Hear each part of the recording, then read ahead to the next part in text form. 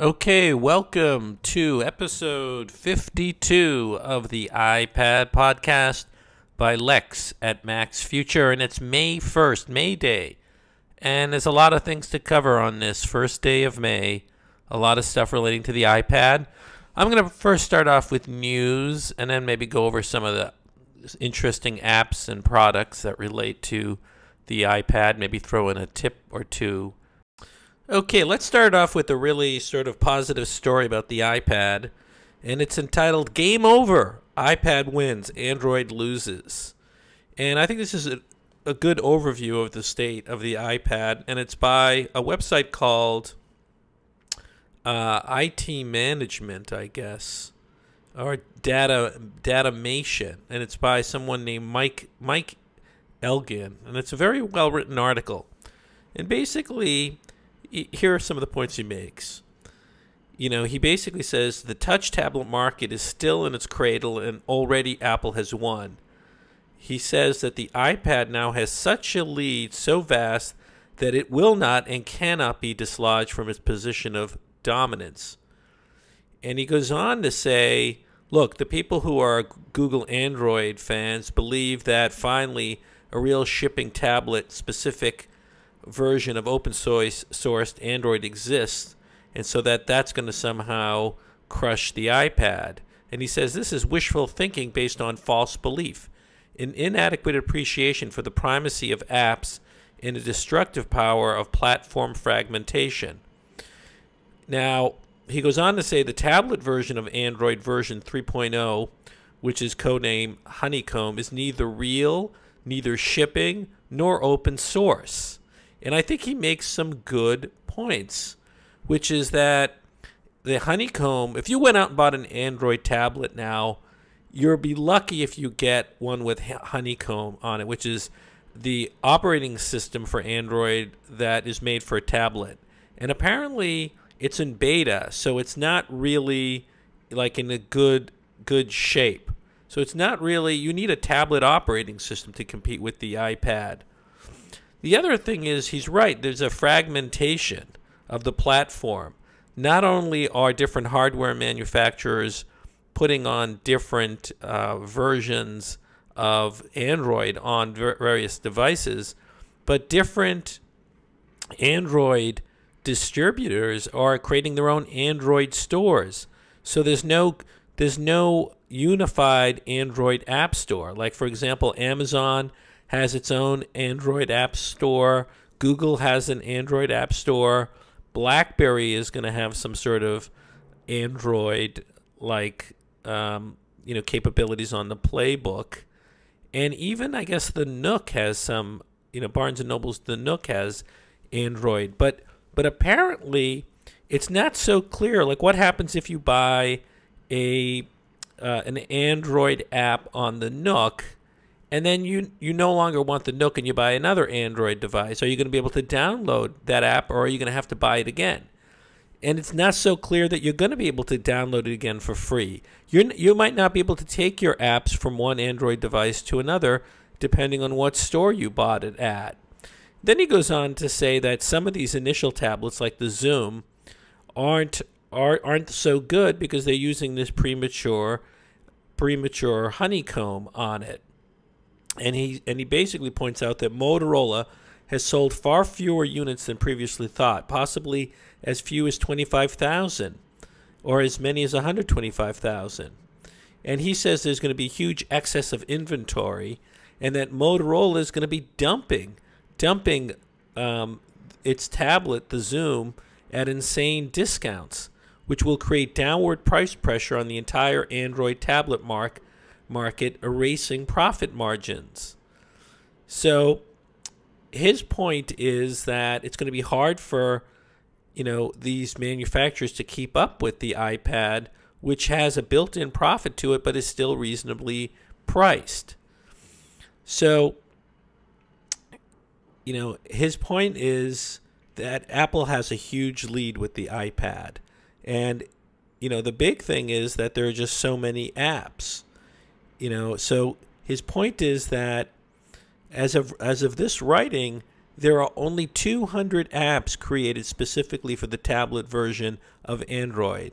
And there are 0 Playbook apps and 0 touchpad apps. Touchpad being the Hewlett-Packard tablet that's supposed to come out this summer.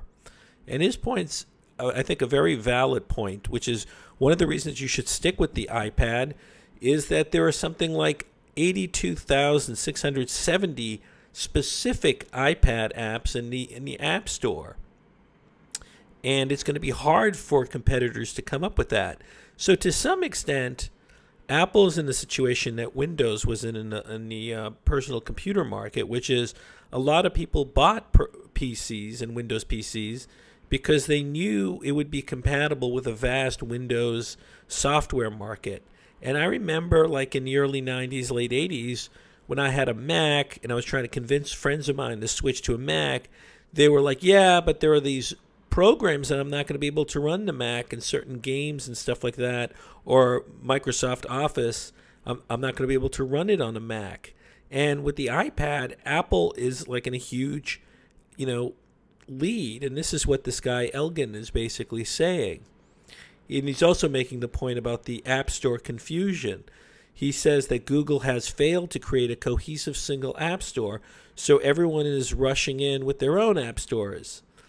So, look, I think right now, if you're listening to this show and you're thinking, should I get an iPad or should I wait and get Hewlett-Packard's touchpad, which is going to be on a different operating system, or the Playbook by BlackBerry, which is on an even different operating system, or some Android device, I think you got to go with the iPad because one, the hardware is now second generation, and you have a much deeper bench in terms of apps that you can get. Another concern is you buy a touchpad or a Playbook, how are you going to know that the company is still going to be making those devices a year from now or 2 years from now? They may just pull themselves out of the market. Apple, as the front runner, is going to come out with iPad updates every year. So, anyways, I think Egan makes good points, and I think that the iPad's in a very healthy state right now. Well, this was a big week for iPad around the world because the iPad started selling in 12 more markets, including Japan, India, and China. And the unofficial Apple weblog had an article titled iPad 2's Japan-India release draws big crowds. And apparently in Japan there were huge lines. The article says early adopters in Japan began to line up as early as 9 p.m. the night before the launch, and sometimes had to endure heavy rain while they waited. And it says the rain was not a deterrent at the flagship Ginza Apple store in Tokyo. It had a line over 3 blocks long when the store opened at 9 a.m. Similarly, in India, apparently crowds were greeted with bouquets of flowers, and so we're going to see huge demand in China and in India and in Japan, and hopefully in China the article says that the iPad was selling really briskly. So hopefully this will take some of the pressure off of those stores in the United States where people line up to buy the iPad 2 and then sell them in China at like double or triple the cost. With these iPads now being sold more overseas, we'll see maybe less of the people who sort of wait in line, buy the iPad, and then sell it overseas. And so maybe this will bring down the waiting period in the United States for iPads as the demand is greater outside the United States. Now, last week I talked about one competitor to the iPad being RIM's Playbook that came out. Another potential challenger to the iPad came out recently and was reviewed this week by the famous technology reviewer Walter Mossberg at the Wall Street Journal. And the tablet was something that T-Mobile put out called the G Slate. And it was built by LG and sold by T-Mobile, or it is sold by T-Mobile. And on its face, it seems like it might be a potential real challenger to the iPad 2, but Walt Mossberg concluded that it is no iPad. And what's interesting about the G Slate is that it's an Android tablet. First of all, its size is different than the typical 7-inch Android tablet that we're seeing, and smaller than the 10-inch iPad. It's at 8.9 inches in size. And the other thing that it has, which is kind of cool, is that it can run on T-Mobile's 4G cellular network, which is a lot faster. Then the third thing that it has that sort of sets it apart from the pack of Android tablets is that it can record movies and you can watch them wearing glasses in 3D. So Walt Mossberg tested it, and one thing he pointed out in his article is that even though it's smaller than the iPad, it's a lot heavier. And the other thing is it's kind of expensive. So it's a lot heavier and thicker, and it costs a 32 gigabyte model without a contract, without a phone contract, costs a whopping $750. Now the entry level iPad costs only $500. And the thing is, though, if you want to get it at $530, the G Slate, you have to sign up for a 2-year contract that locks you in to a minimum $30 a month in payment. So that brings the total cost to $1,250. So far we haven't seen really good deals compared to the iPad. Because first of all the tablets are smaller than the iPad in screen size, yet cost more money. How is that possible? Who's going to compete with the iPad 2 in that regard? The other thing he points out as a drawback is there are hardly any third-party optimized apps for the tablet. Apple has, I think, over 80,000 iPad-ready apps. So that's going to be a big drawback. He also says the 3D thing is kind of gimmicky. When you email the movies, you lose the 3D capability, so you can only really watch it on the G Slate. So in all, he basically says, look, you're not going to get this unless you really love Android, and that the iPad is still a much better tablet than this device. So we'll have to see what can compete with the iPad 2. Well, the chances of Android tablet apps coming out in large quantities may seem even more remote given what an article in PC World says on April 26th. The article is entitled Survey, App Makers' Interest in Android Tablets Slows. And apparently, according to a survey from the development software maker AppCelerator, they interviewed 2,760 AppCelerator developers recently, and 85% reported an interest in developing apps for Android phones, while 71% expressed an interest in making apps for Android tablets. Well, the article says while those percentages are high, they're down 2 to 3 percentage points respectively from the same survey done in January. And so the drop-off comes after Android has logged steady gains in developer interest over the past year. So this could be a sign that, developers who used to be excited about the Android phones are not as excited about the tablets. One, it could be that there's not a lot of tablets out there that are high-performance tablets that can compete with the iPad. That could be it. But also, there are other tablets coming out from HP and from BlackBerry that are not Android-based. So this does not bode well for the Android tablet market. Now, last week I talked about one competitor to the iPad being RIM's Playbook that came out. Another potential challenger to the iPad came out recently and was reviewed this week by the famous technology reviewer Walter Mossberg at the Wall Street Journal. And the tablet was something that T-Mobile put out called the G Slate. And it was built by LG and sold by T-Mobile, or it is sold by T-Mobile. And on its face, it seems like it might be a potential real challenger to the iPad 2, but Walt Mossberg concluded that it is no iPad. And what's interesting about the G Slate is that it's an Android tablet. First of all, its size is different than the typical 7-inch Android tablet that we're seeing, and smaller than the 10-inch iPad. It's at 8.9 inches in size. And the other thing that it has, which is kind of cool, is that it can run on T-Mobile's 4G cellular network, which is a lot faster. Then the third thing that it has that sort of sets it apart from the pack of Android tablets is that it can record movies and you can watch them wearing glasses in 3D.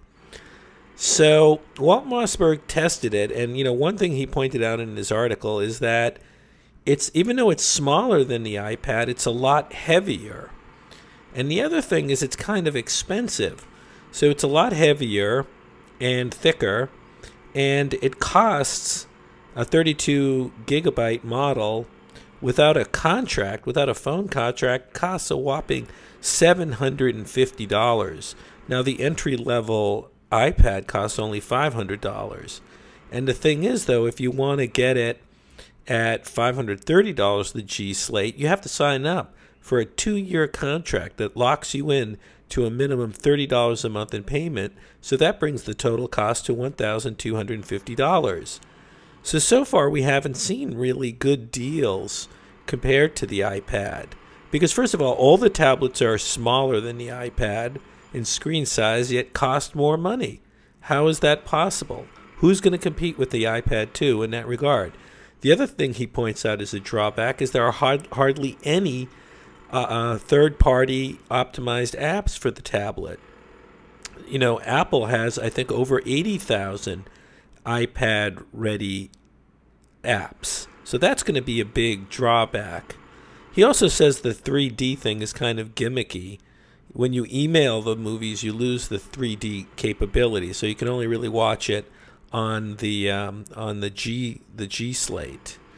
So in all, he basically says, look, you're not going to get this unless you really love Android, and that the iPad is still a much better tablet than this device. So we'll have to see what can compete with the iPad 2. Now, with all these competitors making smaller tablets compared to the iPad, tablets that are 7 inches like the Kindle or the Galaxy Zoom, or these, even RIM's Playbook. Question is, will Apple ever make a 7-inch tablet? And I wrote a post about this on my MaxFuture.com blog, and the post is entitled, Why Apple Can't Sell a 7-Inch iPad, because there is no price point between the current iPad and the iPod Touch. And this is what I said. Many people wonder why Apple won't make a 7-inch iPad in the face of various competitive tablets coming out that are around 7 inches in size, and in the face of the Kindle, which is also just under 7 inches. One big reason Apple doesn't have a 7-inch iPad is because Apple can't price it without upsetting its already winning product lineup. The iPhone and iPod Touch products are already mini tablets, albeit with 3.5-inch screens. The current iPad is the big brother of those original tablets and sports a screen size that is just under 10 inches. Sure, I would like a 7-inch tablet in the mix, but how would Apple price a 7-inch tablet? And then I point out the current iPod Touch lineup starts at $229 for an 8 gigabyte iPod Touch and goes up to $399 for a 64 gigabyte iPod Touch. The iPad 2 lineup starts at $499 for 16 gigabyte Wi-Fi only model and goes up to $829. So how could Apple price a 7-inch iPad without destroying the current pricing? If Apple sells a 7-inch iPad, it would have to be less than the 10-inch iPad, which would mean less than $499. But if Apple priced the 7-inch iPad below the current iPad, it would essentially occupy the space that the iPod Touch currently occupies, between $229 and $400. But then Apple would have to lower the price of the iPod Touches and essentially take less profit on those devices. Now, while Apple is not selling as many iPods, it is probably selling many iPod Touches. Apple is not into just gaining market share for the hell of it. Apple likes to sell products that have 40% profit built into them. To do so, Apple sells premium products.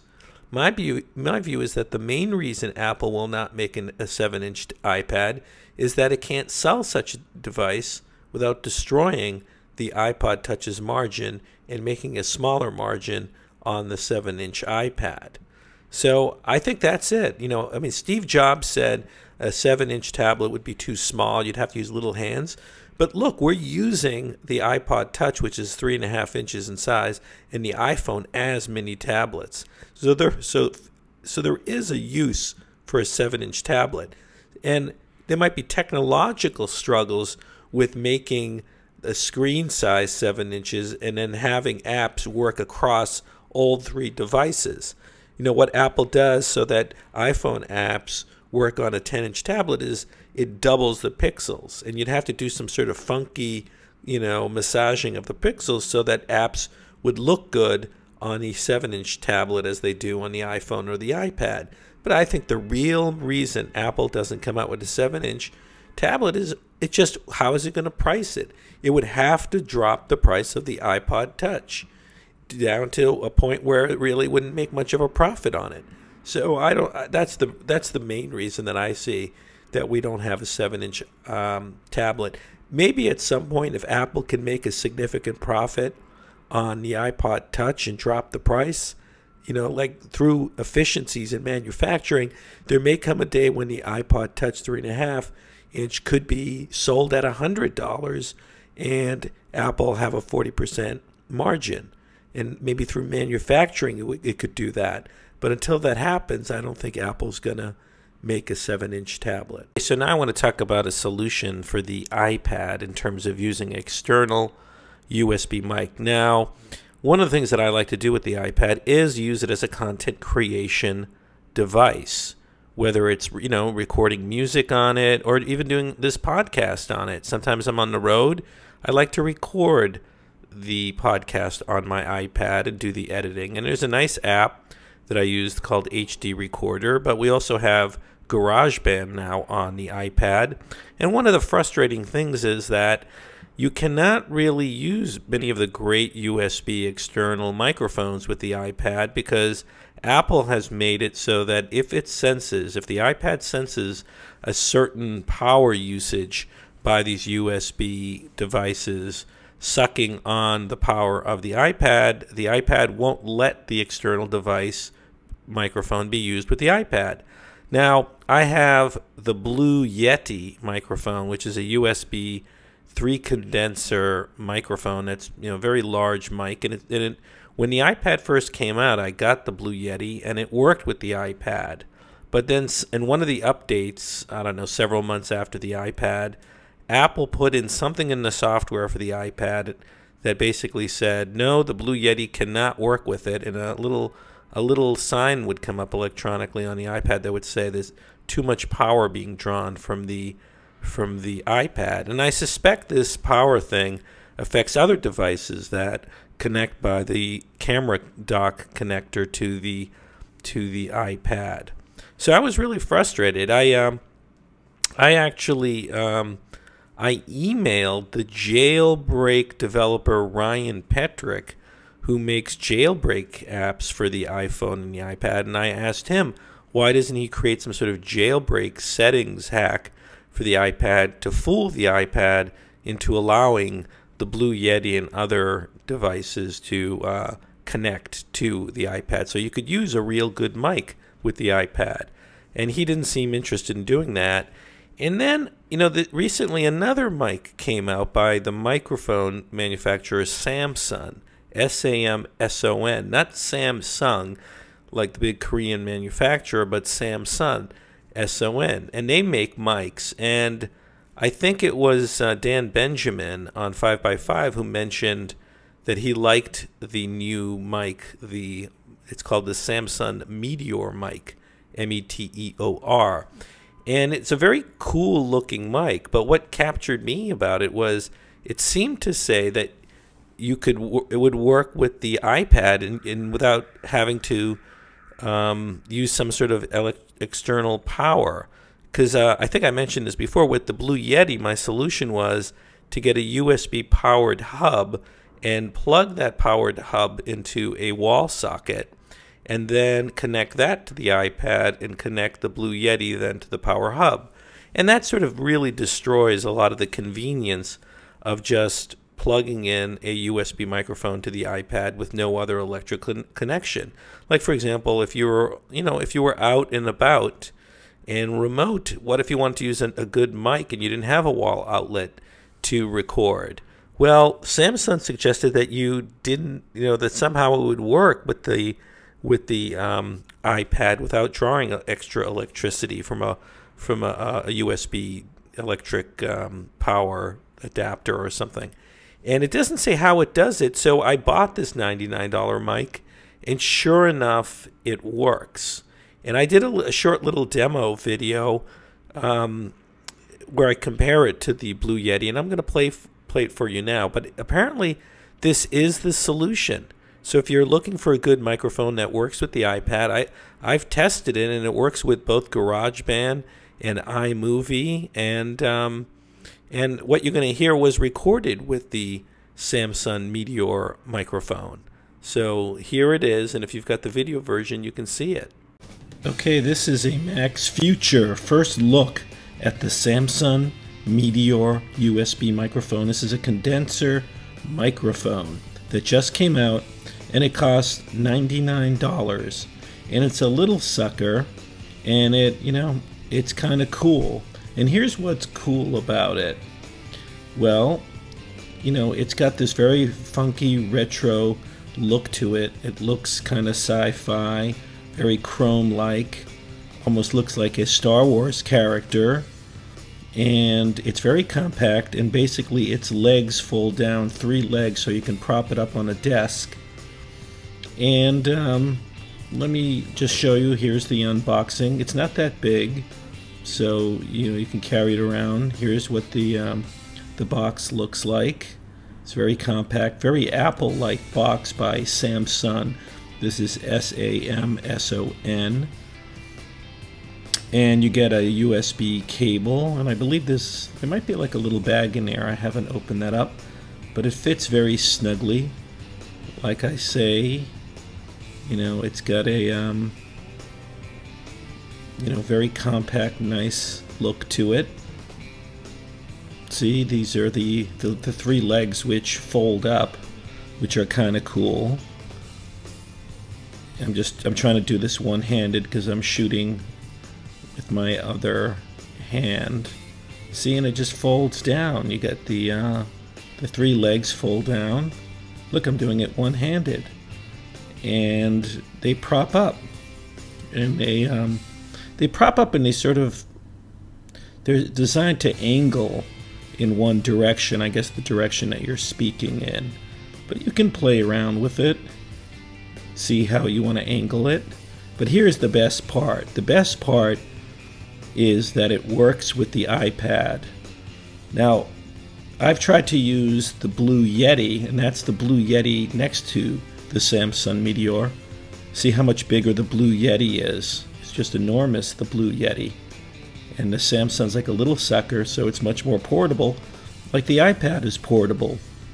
But the best part about the Samsung is that it actually works with the iPad with the dock connector, and you don't need a power hub. Now, why do I say that? Because Apple did something to the iPad after it came out, so that if a microphone takes up too much power, the iPad won't work with it, because I guess Apple doesn't want it to draw too much power from the battery. But Samsung made this somehow so that maybe it's not drawing too much power from the iPad, so you don't need a power USB hub. Now, I've been looking for something like that, and this is I'm recording this on the Samsung, so you get a sense of what it sounds like. I've got a sore throat, but that's the beauty of it. You don't need a power hub. This is one of the few microphones that actually connects to the iPad, and you don't get the error that says no, it's drawing too much power. Now here I'm connecting the Blue Yeti, and I'll show you, like when I connect the Blue Yeti, which is a nice microphone.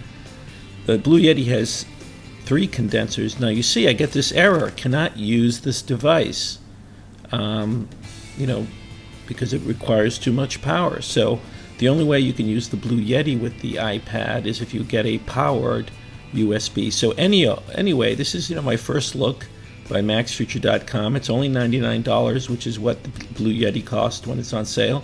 Thanks for listening, and check it out. I think it's worthwhile. Now, one group of companies that is embracing the iPad to expand or keep alive their business are the cable companies, and you would think that they'd be threatened by the iPad since it's an alternative viewing area for media content. But according to GigaOM, which runs the Apple blog, they had an article on April 28th entitled "Cable Company iPad Apps Are Killing It." And they basically report on how, these cable companies are public companies, and they had their quarterly earnings announced, and they had earning calls with analysts this past week. And they revealed that a lot of people are downloading the iPad apps that they've created for their different cable networks. Time Warner Cable, which is my cable company, revealed that the iPad app that they made was downloaded 360,000 times. Comcast, which has had its app out since November, has had its app downloaded 1.5 million times. Cablevision, which is also has an app, had 50,000 downloads in just 5 days of availability. So the point is that, I think it's smart of these cable companies to provide this because it's an alternate way that you can see your television content. Now, I haven't activated the Time Warner app yet, and I'll try to report on it when I do. One of my frustrations with it is that you have to have an actual Time Warner account and find your login and your password for your account. And so I'm hunting around for that, and then I can activate it. But, it hit me that I might be able to save a lot of money because right now I have 2 cable boxes in my home for 2 different TVs. And, they charge you. Time Warner Cable charges, I don't know, $15, $20 a month for one of those boxes. And it has a DVR in it and all that. But if I could get rid of one of the boxes and then hook up my iPad 2 to a TV and get pretty much the same content, then I could cut my cable bill. And so it's kind of ironic that the cable companies are offering the iPad as a platform, since the iPad as well as the Apple TV could be the things that eventually get you to cut the cord to the cable companies. Speaking of cable companies, just days ago, HBO, the content provider for the cable companies, announced a free app for the iPad as well as the iPhone called HBO Go. And the HBO Go essentially allows you to have on-demand streaming of various HBO content if you're currently subscribed to HBO. Now, it's on a lot of the different networks, including Verizon Fios, but it's not yet available if you are a Time Warner cable customer. I believe if you're a Comcast and some others. But it's really promising. I guess eventually it's going to come to me.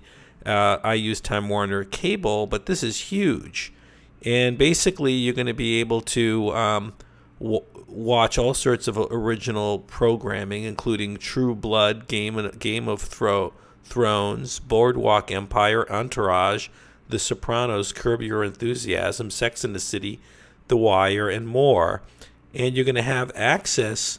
It looks like you're going to have access over 3G as well as over Wi-Fi. So this is very promising. If you think you might, if you think this works with your cable company, you might as well download it and see if you can activate it. Again, it's on most of the cable carriers, and it will eventually come to Time Warner Cable. So look, more and more people are embracing the iPad as this video content delivery device. Now, the state of one category of apps on the iPad is kind of lacking, and the lack of good apps in that area, called the weather apps, was really brought to the forefront by a very interesting post by Marco Arment on his blog, marco.org. Marco Arment is the developer of the highly successful Instapaper app. And he had a post on April 26th entitled "The iOS Weather App Market." And he basically thinks that the iPad, where there is no native Apple weather app, is really lacking of a really great weather app. And I've got different weather apps, and I kind of agree with him.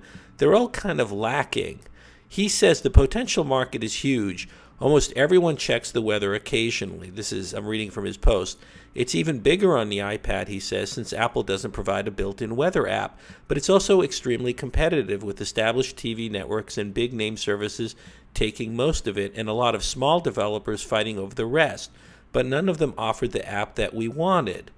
He says most apps are targeted at either of two extremes: extremely simplistic, lacking the information we sometimes want, or too information dense, full of numbers and measurements that weather geeks want but casual people like us don't care about. And he says what we wanted essentially is a plus version of Apple's weather app, with Apple's aesthetic style and minimal presentation, but with slightly more information available whenever it's relevant. And he goes on to say, for instance, a radar map is nice, but only when precipitation is imminent. He says approximate chance of rain estimates are helpful when they're non-zero, but they don't need to be precise, especially since they're predictions that often end up being wrong. A graphic would do instead of a percentage. So he makes a lot of really good points here, that we're still waiting for the ideal weather plus, app. And, I'm going to hunt around, see if you know of a great weather app. Please let me know. Email maxfuture@gmail.com, because I'm going to hunt around to see if I can find online an iPad weather app that sort of meets Marco Arment's aesthetics. Okay, here's a little tip if you're with your iPad in New York. Be careful, in particular, if you're in a Starbucks. There's a New York Times article on May 29th entitled, "As the careless order a latte, thieves grab something to go." And basically, it's a funny story, or not that funny if you're the victim, but apparently there's been a spate of iPhone and iPad robberies and thefts in various Starbucks throughout New York City. And police statistics, according to this reporter, show that a lot of iPads and iPhones have been stolen. Now, it could be that Starbucks is mentioned in this article, as the article points out, because there are a really huge number of Starbucks in New York City. And basically the point of the article is people feel at ease when they're in a Starbucks and maybe look the other way or leave their knapsack for a second to go to, to hang something up. And you should just be really careful when you're sort of having a latte or a coffee and sitting around a Starbucks, because it's an ideal place to be pickpocketed. Or if, you put your iPad to the side. Now, I'm very careful in New York because I'm always assuming there are pickpockets or thieves around, and so I always have a steady hand on my iPhone or iPad. I keep everything in sight. I put it in front of me, but I'll have a link to this on the blog, maxfuture.com, for this post. But read the story. It's really both funny and sad at the same time. Okay, if you are a big photographer and use Lightroom on the Mac a lot, Lightroom is the competitor to Aperture, which is the photo management and image editing program that's really, for people who take photography seriously. Well, there's an app, apparently it's the first iPad app that works with Adobe's Lightroom. And it's called Photosmith, and I first spotted it in an article in PC World, and basically it says that Photosmith is a fairly full-featured photo organizer, and that it can import photos from most digital cameras, but the big thing is that it's compatible with Lightroom, and apparently you can import everything into Lightroom from Photosmith, all your metadata, all your photos and collections, as long as you install the free Photosmith plugin for Lightroom on your Mac. So this is the first time Lightroom has had something compatible, I guess, on the iPad. So you might want to check it out.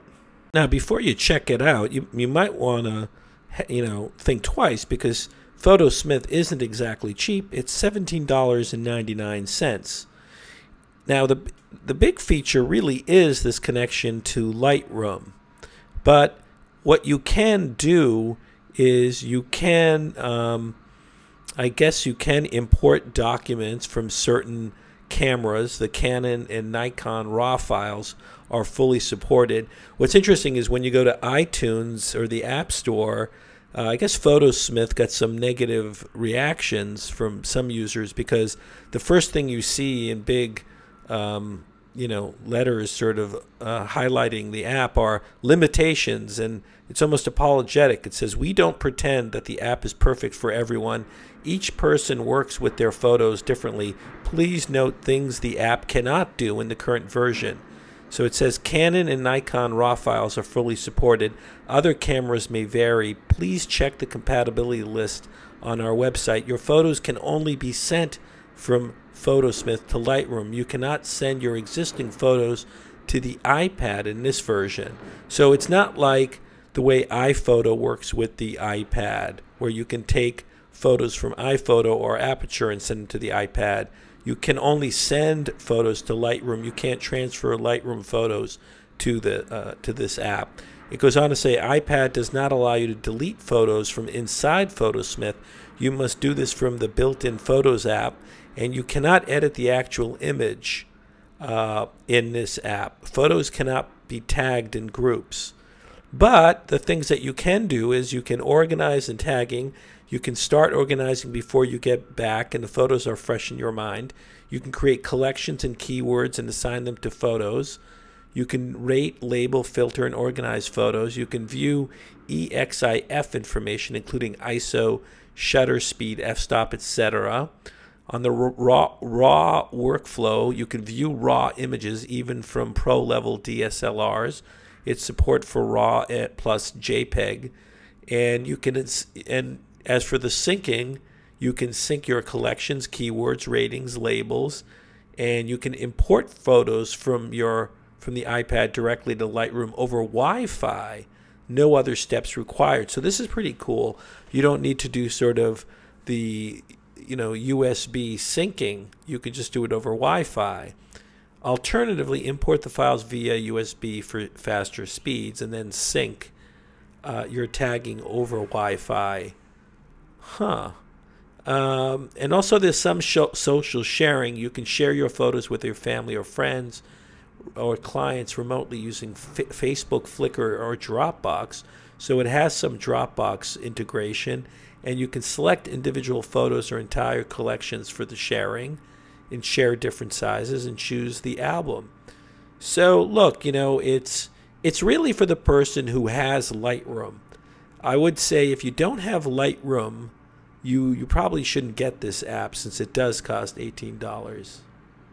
Okay, so if you are into, I guess, the environment, you might want to check out Al Gore's new app, which is a app book, and it's called Our Choice, and it just came out this week, and it costs $4.99, and I guess it's now saying it's the #1 book in the App Store.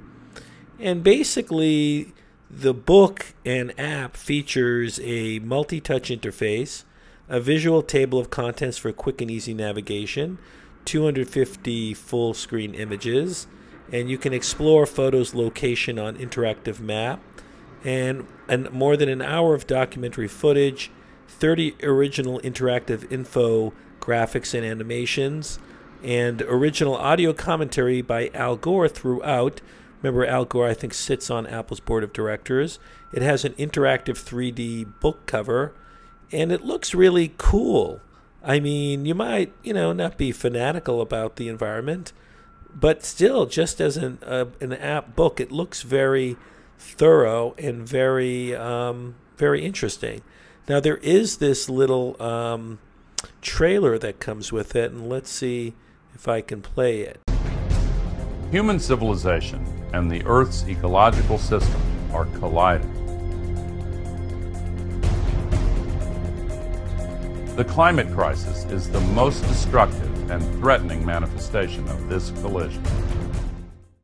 Okay, so, the app in this video does look pretty amazing. I mean, it's very interactive. There's all sorts of charts. You pinch and zoom. You can bring up videos. So basically the book, has writing in it, but it's also got all this very cool video animation showing like what the wind does with a turbine. You've got Al Gore like talking in it. You've got maps with all sorts of pop-up windows that show you ecological use of, solar energy and wind energy and how wind energy works. And I could see, actually, I've got young kids. I think I'm going to get this app because it does bring up a lot of stuff about energy and the ecology and, how to save energy in the world. And it's kind of cool. So, you could check out the video.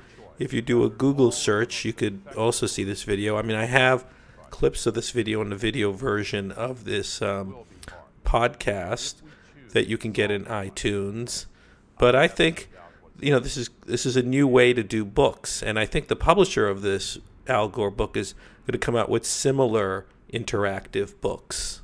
Okay, so if you have a Wi-Fi iPad, one without 3G, there may be a new $1 app that you might want to get. It's called Air Location, and I just came across it recently. I think it just came out on April 27th, and it's kind of innovative because what it does is if you have an iPhone that has Wi-Fi hotspot sharing in it, remember AT&T now offers you that feature, I guess, if you're on a $25 plan, and for $20 a month more, you can turn your iPhone into a Wi-Fi hotspot. And that's great if you want to connect your iPad to 3G via your iPhone. But one thing that doesn't come over that connection is GPS location. And why would you care? Well, if you had the GPS information coming into your iPad, you could then run one of those navigation apps or your map on the iPad while connected, and it would act as a turn-by-turn navigation system on your iPad. And you currently can't get that unless you have 3G in the iPad itself. So what this simple $1 app does is it allows you to get GPS for your Wi-Fi iPad. And what it does is it turns on the personal hotspot. You turn on the personal hotspot on your iPhone. You connect your iPad to the personal hotspot. You start Air Location on both your iPhone and iPad. It's installed on both. And then Air Location on your iPad will now track your location based on GPS data provided by your phone. So this is pretty cool. Now, I wonder, though, if this works if you jailbreak your iPhone and do an illicit Wi-Fi hotspot using MyWi. MyWi is the jailbreak app that you can get from the Cydia store that turns your iPhone into a Wi-Fi hotspot, without the permission of the cell carriers. So it's a little dodgy, but it's a way, to take control of your iPhone and not have to pay extra to the AT&T or to Verizon to turn your iPhone into a Wi-Fi hotspot. You could hook up your iPad to it. Now, the only downside was the iPad wouldn't get the GPS data. But this little Air Location app might do the trick even for that. I mean, the Air Location description in the App Store says it's, for when you do the legitimate Wi-Fi hotspot through AT&T or Verizon. It doesn't say if it works with the jailbreak version, but it's only $1, so you could get it and experiment if you have jailbroken your iPhone and you do have the MyWi jailbreak app. Okay, so one app that I recommend for the iPad that costs only 99 cents that I started to use recently is called IA Writer. And it's basically a minimalist writing app that has very nice, simple typography. And it's, a no-frills word processor. And has a nice keyboard with, the quotes already there as keys, so you don't have to go hunting and, with the normal Apple keyboard, hunting to get the quote mark there.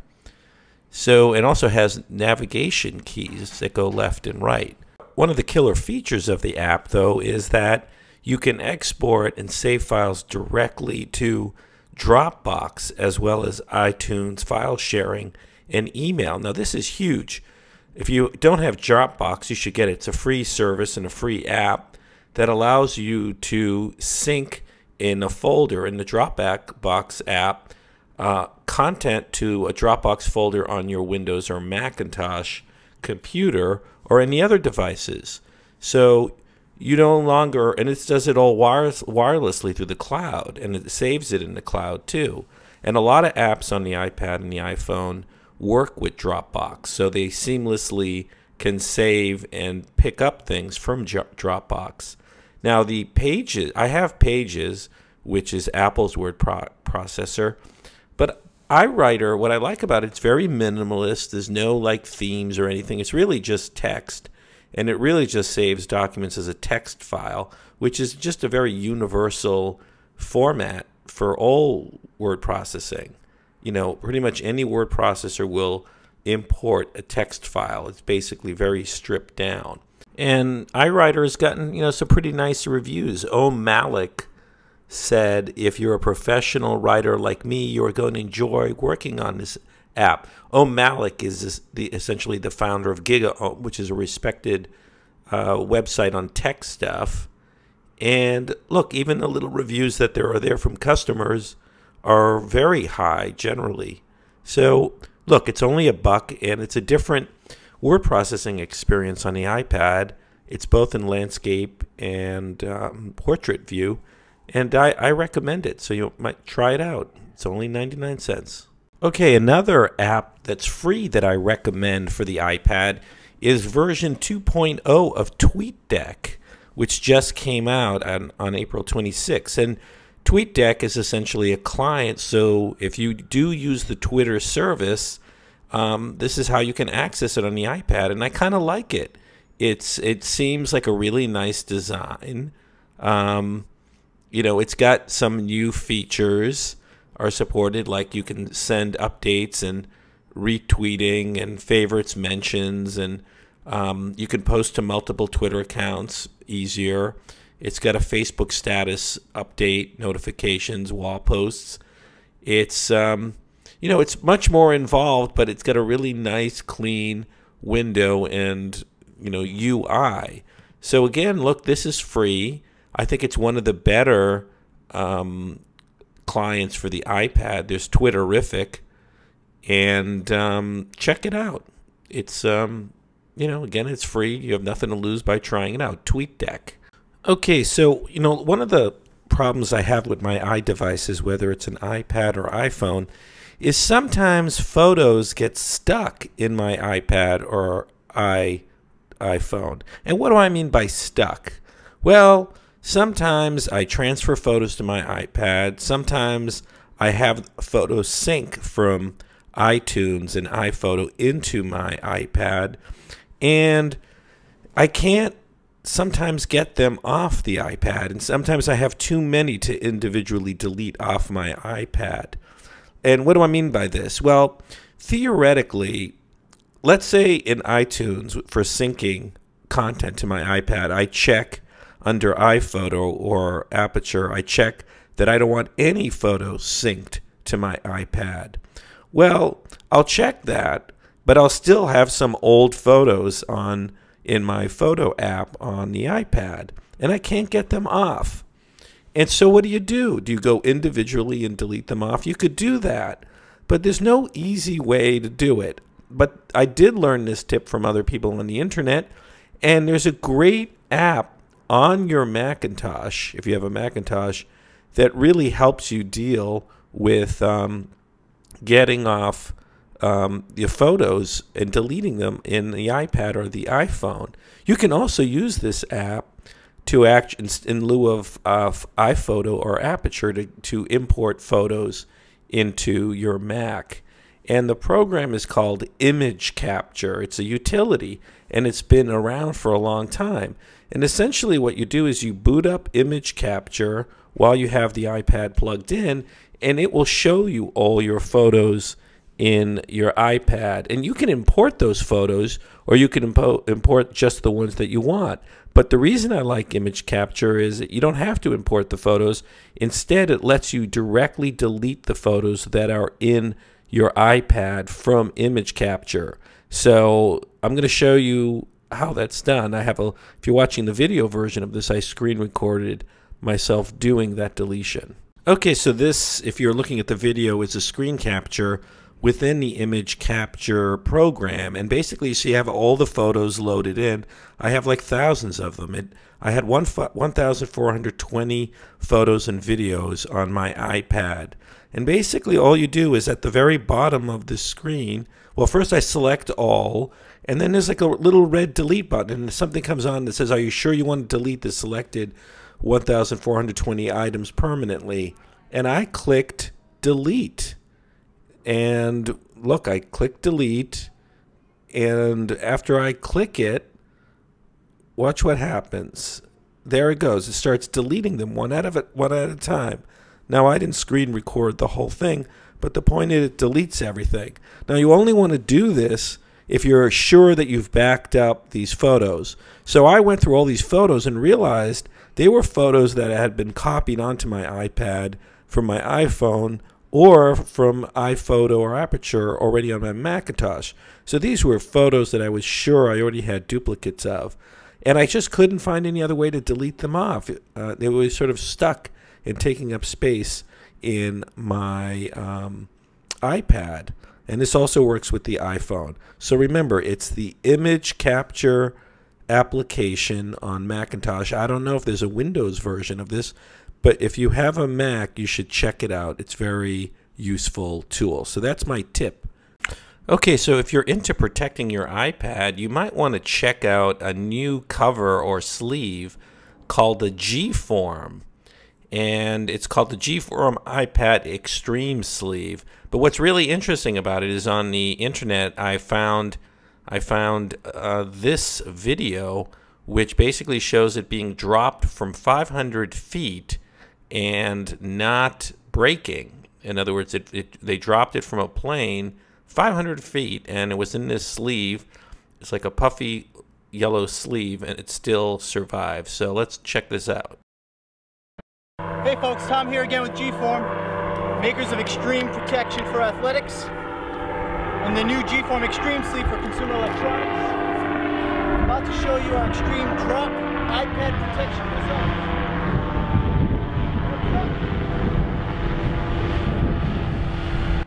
Okay, so in the video, I mean, they really do throw this iPad off of a plane at 500 feet, and then the guy who you heard is like running over and scrambling and picking it up. Now, they had a camera attached to the iPad. I guess the camera broke, but the iPad, you know, is still in its case, and he's opening up the case. He's taking the iPad out, and he's looking at it, and it's not broken, and he's very excited. Success! You know, he's celebrating it. Some guy comes over, takes a picture of it. And look, this is a very effective advertisement to throw your iPad out of a plane in a case and show that it survived. So, I don't know, you know, you might want to check it out. It's called G-Form. G-Form. That's the name of the company. And it's at gform.com. Finally, the website Gizmodo did a roundup of best apps for different devices. And for the iPad, it had a roundup of best apps. And I'll go quickly through what they did. I agree with a lot of the stuff they did. For social, well, I don't know. For the iPad, they had the Twitter app, but I think TweetDeck is a better one. They had Flipboard for social. That's that magazine-like interface for seeing your social streams. They had that in there. I'm not reading all of them.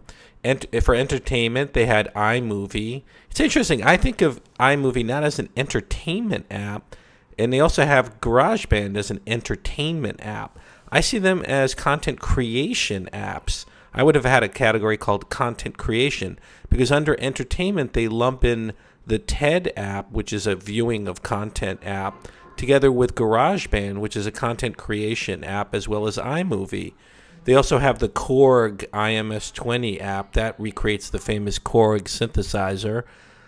So they sort of lump under entertainment various apps that are some are content creation, and then some are just viewing content, like the Daily app from Murdoch is there. I would agree with that. Google Earth is there. I mean, Google Earth I see almost like as a utility or an educational app. Under games, it's interesting. They didn't have Real Racing HD. That's, I think, one of the best games on the iPad, and that's missing. Instead, they have World of Goo, which is a game which is $5. Flight Control HD, Monkey Island. Anyways, I have the links to all of these stories now on maxfuture.com. When I post the podcast, you can go there and get the links. For productivity, they have a lot that I agree with. They have Instapaper. I've talked about that before. They have this iWriter. No, actually, they don't have iWriter. They have Dropbox, and they have Elements, which is a writing app. And no, they do have iWriter. They have iWriter, and they have LogMeIn. So check it out. They list a lot of interesting and good apps, many of which we discussed already on this show. So anyways, it's a good resource. So it's not a bad link. Okay, well, thanks for listening to episode 52 of the iPad podcast. And this is Lex at Max Future. Remember, I have a video version of this podcast that's at Apple Things. Just do a search in iTunes for Max Future, and you'll find the two different podcasts that I do, plus the video version of both under one stream. Also, remember, if you go to maxfuture.com, I'm starting to put now links for each podcast to the different stories and the different apps or the different content, so you can get that there. Also, you could show your support by giving me a positive review in iTunes, or any sort of positive feedback would be appreciated. Someone was very kind recently to give a nice positive review in iTunes, and that helps me get more recognition in iTunes and more people listening. This is an amateur podcast. I'm trying to just stick to a format with no commercials, where I just cover iPad-related news, iPad-related apps, iPad-related tips, and not going on any detours or side ventures. Again, you can communicate with me by emailing me at maxfutures@gmail.com, or you can leave a voicemail at 617-826-9676 if you have any questions regarding the iPad, or any suggestion for apps, or any observations regarding the iPad. I welcome a voicemail. You can also email a video or audio question by Gmail to me, to my Gmail address, and I'll try to play them in the show. Again, thanks for your support, and see you next week.